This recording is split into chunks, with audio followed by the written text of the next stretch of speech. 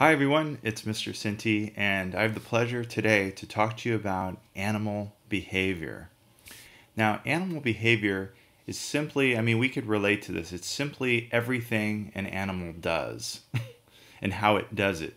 And so I want to sort of categorize animal behavior under the umbrella of ecology, because ecology, the definition of that is the interaction of organisms and their environment. And so behavior could be sort of viewed in terms of how organisms respond to not only the physical environment in terms of what they do, but also in how they respond to other organisms in terms of what they do.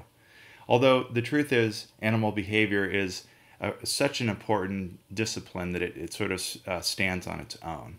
And so I just want to start off with a simple example. We're all familiar with birds singing, and we're like, boy, it's so beautiful. And, why do birds sing?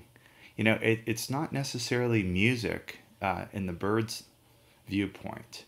And so I want you to sort of think about all of these behaviors that we talk about in this particular video as things that an animal does in order to survive. And ultimately, if you survive, you're going to leave more offspring and so have a greater fitness. And so, in other words, view it in terms of the lens of natural selection and evolutionary biology, because that's really what it's all about. It isn't necessarily, as far as we understand, pleasure. And so what are some of the practical reasons why a bird would sing? This is what we're kind of, coming from. And so practical reasons for singing. And so ultimately it comes down to this basic answer. It's like it's the organism's trying to pass its genes on into the next generation. That's what evolution's all about. But it could be attracting mates.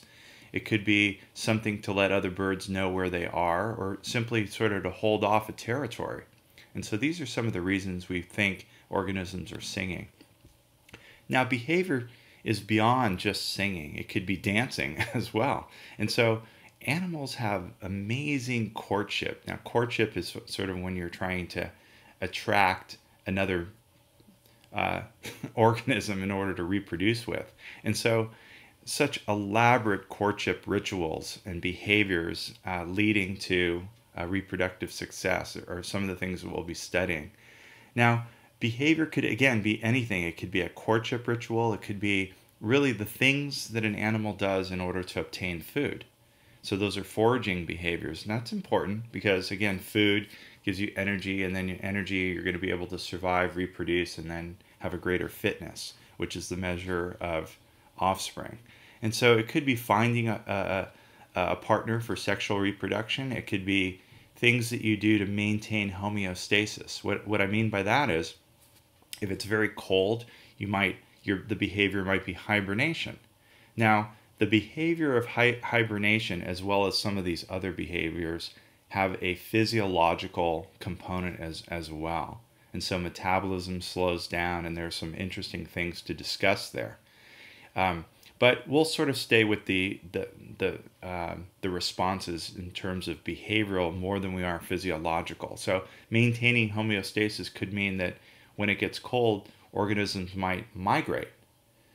And so it's what organisms do in order to respond. And so all of these behaviors are subject to natural selection.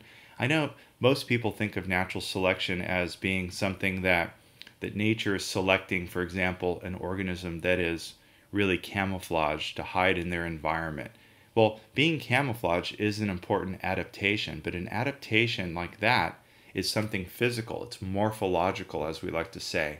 But behavior, what an organism does, is also an adaptation. So in other words, wearing clothes is a behavioral adaptation to maintain homeostasis. These kinds of things. So all of this is subject to natural selection. Social behavior, how we communicate with one another, are all behaviors that have been selected through the evolutionary process. And so when people on the street get into these kinds of debates, I hear people talking about this, surprisingly. They'll say, is behavior the result of your genes or your environment? In other words, did you learn something and that's why you behave accordingly? Now, learning, just to define that, is it's experienced based modification of your behavior. In other words, like something happened to you, and so you're going to react differently to that. So you've learned. Okay, so is it something that you've learned, or is it something that's within, that sometimes we call innate or instinct, which is subject to just genetic programming? And so we get into this debate, but really in biology, I just want to make this perfectly clear. There is no debate, because we understand that animal behavior is both controlled by DNA, which is remarkable, and its influence. In other words, your phenotypic behaviors, what you do, are clearly, in some instances, adjustable based on learning. And so it is both are involved. And so therefore it makes it kind of difficult. And so when we say animal behavior, I just want to point this out. Where I'd like to include us, because humans are part of the animal kingdom. But the truth is, most of our studies in animal behavior are organisms other than humans, because humans are so variable, so unpredictable, that it sort of excludes our ability to sort of quantify it through science. And so we have kind of a tangent discipline that goes along with animal behavior, which is psychology, where we could sort of overlap between these behaviors that we're talking about. So there's psychology, and I might also add sociology, which is the study of culture and how that influences our behavior, and theology, which is spiritual influences on us in terms of how that influences our behavior and how we react to environment and react to each other. And so behavior is really interesting, but it's complex. Just to say that. So the complexity is really cool, because not only is it all over the place, but it can also be studied as a continuum.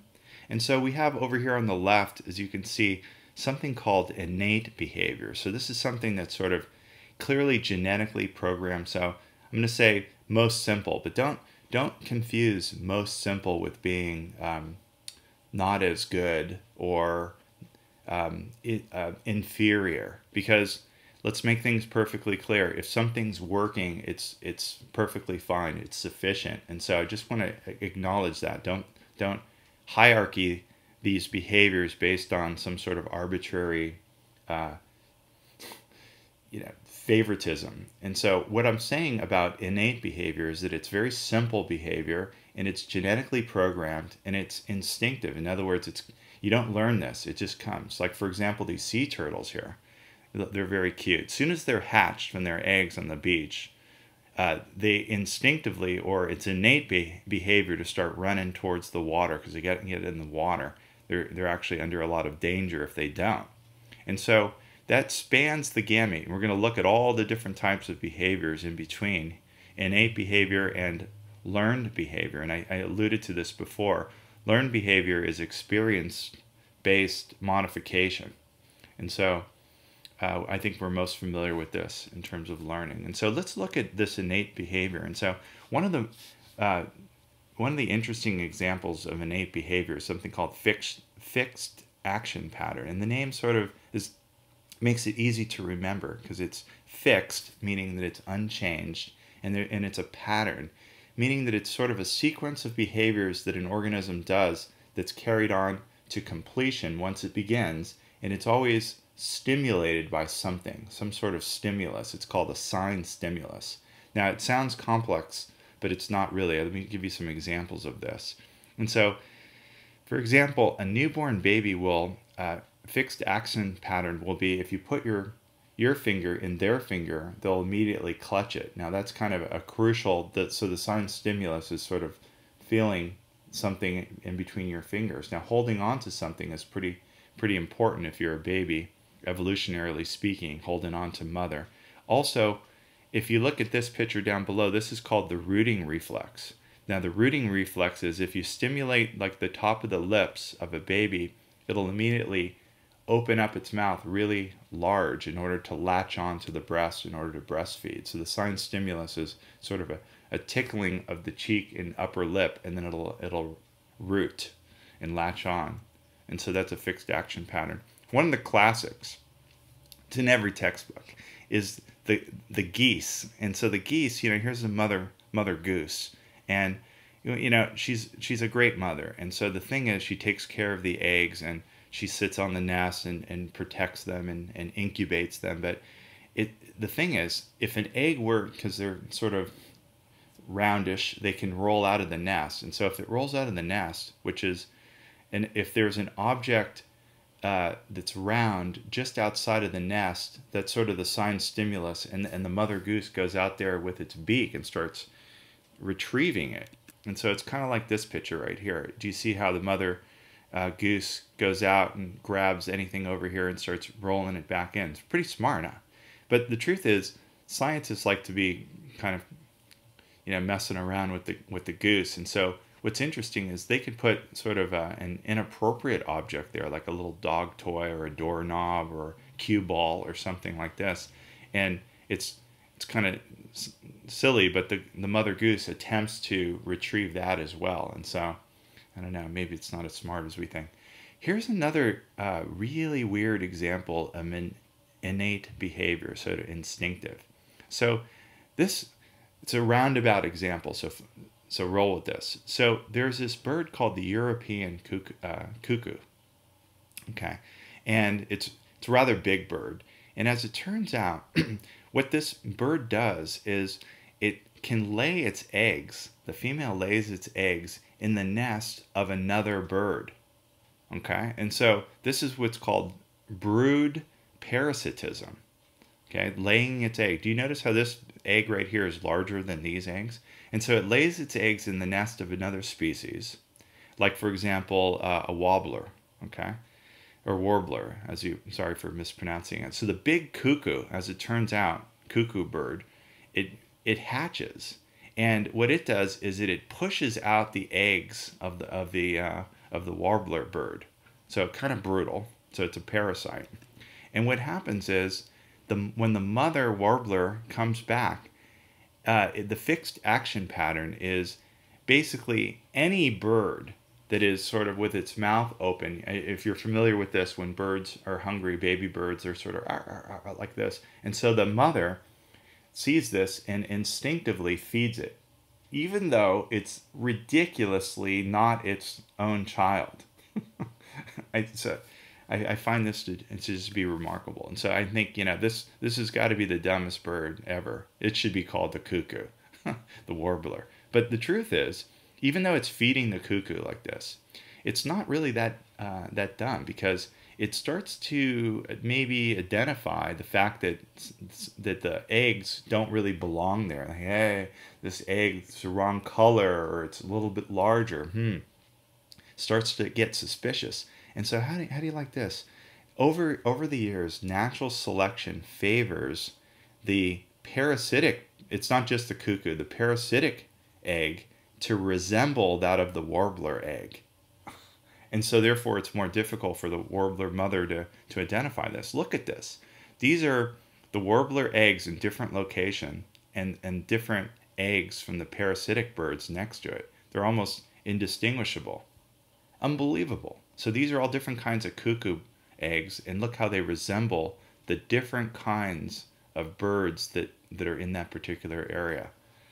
Kind of interesting. So another example of fixed action pattern is good old bats. Bats are nocturnal. They come out at nighttime. They use echolocation, which is like a little radar system, sending out waves, and they can find things even though they can't see it.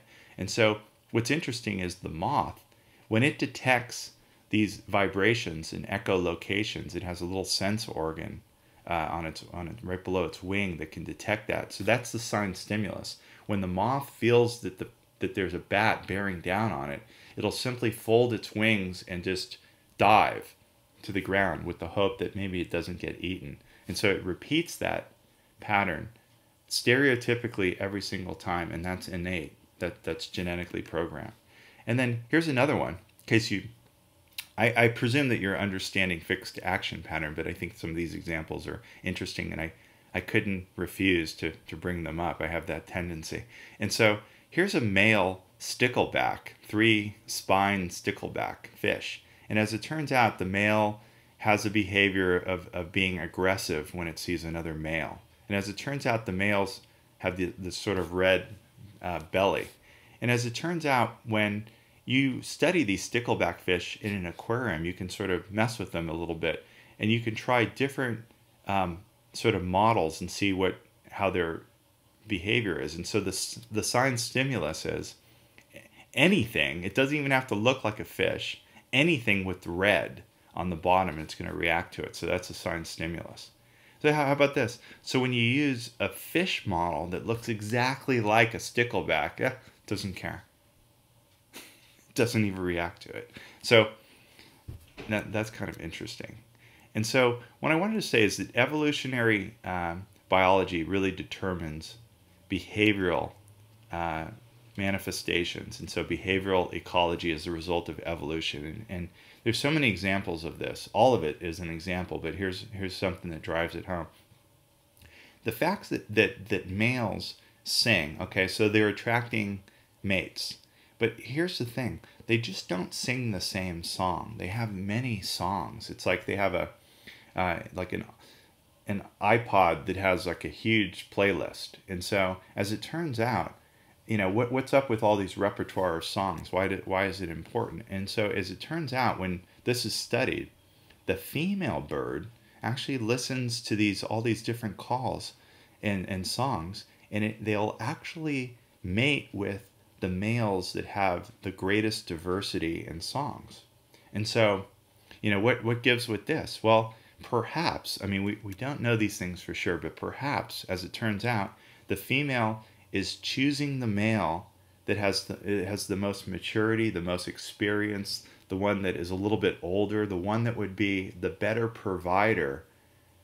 In other words, the better genes for their offspring. And so how do you like that? And so singing different songs is related to fitness, not only in singing, but how about this behavior? There's this bird called the bowerbird. It's the most incredible, sorry for the hyperbole, but I really mean it. The bowerbird. Look this up, bowerbird, on YouTube and check out some videos, because a picture isn't going to do it.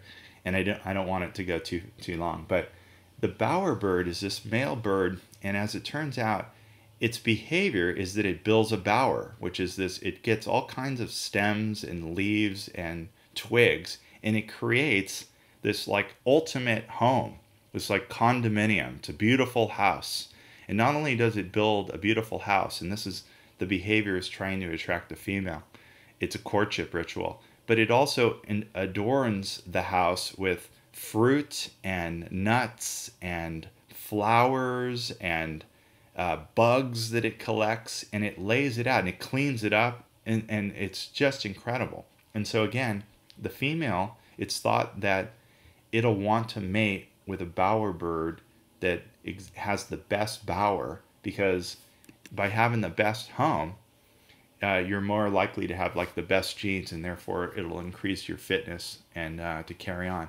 These homes are so incredible that they literally have support beams inside of them to keep them up, because they're so elaborate. And here's something. What's interesting is sometimes males will have bright coloration or bright plumage. And so what that usually does is attracts females. But you know, there's a trade-off by looking so attractive. You can also attract the predator. So this bowerbird's kind of clever because it doesn't rely on fancy-dancy plumage. It's rather drab, actually. But it uses its behavior. It's able to roll with whatever flowers are available, whatever fruit or nuts are available at the time being.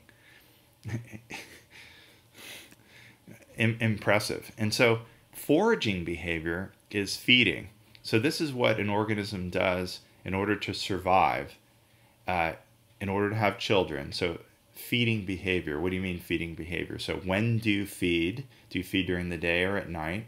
How much energy do you spend foraging? Because again, this is a trade-off. If you spend too much time foraging, then you're not going to have enough time for mating or doing other things. Or if you could put yourself in harm's way by foraging too much. And so it's all the behaviors associated with feeding. And so Scientists that study this come up with something called the optimal foraging model. And so this is kind of interesting. And so it's any foraging behavior that sort of is this compromise. And so where you get the maximum nutrition with the least effort.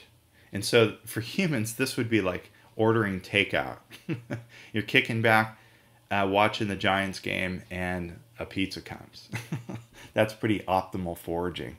But in terms of in real nature, natural selection favors a behavior in which it minimizes the cost of foraging, but yet maximizes the benefit of eating. And here's an example of this with crows. Now, crows are fascinating birds. And so as it turns out, this northwestern crow likes to eat this shelled organism over here, this mollusk. And as it turns out, it's difficult to crack the shell. And so the amount of energy it takes to crack the shell is, like for example, if the bird flew really high up and dropped it, the shell might crack. But boy, that's a lot of effort going so high up. So that's one extreme. But maybe some of the crows are like, hey, what I'm going to do is only go up like 1 meter and then drop it, and then another meter and drop it, another meter, drop it. And so it keeps doing this over and over. You know, that's exhausting. And so this is what we mean about optimal foraging. So do you see where I'm getting at? It's like, and this is studied remarkably, what's the height at which it's the least number of drops necessary? So you don't want to go so high, but you don't want to go so low. Like, what is it? What is that right amount? I don't know if you could determine it based on this. If you want to pause the video and see if you can figure it out. Based on this data, a biologist would say, I can see by taking down these numbers, this is like observational, I have a feeling I know exactly, or at least ballpark, where the crow is going to fly. See if you can figure it out. Well, here's the answer. Spoiler alert. It's 5 meters. And so as it turns out, this is the prediction. And so when this is actually determined, how about this? The crow flies 5.2 meters. And so that's the least amount of effort that gets the maximum amount of breakage. And so this can be, again, experimentally determined. I find that to be pretty interesting. And so another example of optimal foraging is this fish called the bluegill. It has a bluegill, and it likes to eat these little tiny things like the water fleas, like Daphnia. And as it turns out, you know, if you're a fish, you're going to want the big, juicy Daphnia. Who wants to eat the small, ridiculous one? And if you do, you have to eat a lot of them. You'd rather eat these big ones. But the thing is, if there's not that many around, there's not that many big ones around, you're like, you know, if I keep searching for the big guy, it's going to be exhausting. I might as well, see, this is the trade-off, eat the small ones. But maybe your hypothesis is if the density of the big juicy one is high, then like forget the small ones. I'm only going with the big juicy. So check this out. When you look at the data here, like for example, if you look at if the prey density, if there's a lot of big ones, so there's a lot of large prey, maybe your prediction would be, like we were just saying, that they're going to just choose the large one. And as it turns out, they do. When you actually look at what they're eating, they choose the large one over the small and medium one when the large prey is most abundant. But when they're low prey density, in other words, they're sort of equal amounts, like third, then, you know, again, why would the fish spend its whole day searching for a big one when it can eat these small ones? And so there's sort of a compromise. And again, natural selection sort of controls this. And so finally, I just want to talk about this last example with the deer. This is a picture of deer that are grazing in Tuolumne Meadow in Yosemite National Park. It's beautiful. And you might say to yourself, you know, what gives with these deer?